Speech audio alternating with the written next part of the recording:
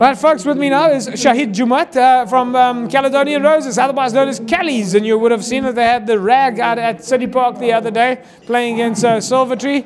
Well, looks like you guys managed to get it done. Yeah, finally. And it was really like it came down to the wire between you guys, Masiphumelele, and Young Ideas. Young Ideas, yeah. We actually came from behind after the pass, but we were overwhelmed, obviously. But we got at the end of the day. Good spirits amongst the boys? Very good spirit. We're still celebrating. We went away for a weekend just to go celebrate.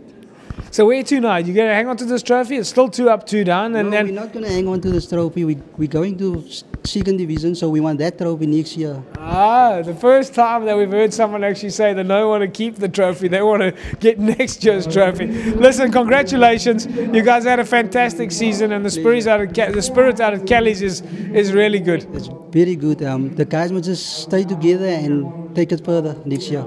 Well, with your sort of leadership you've got at that club, there's no doubt that you can. Thanks very much. Okay.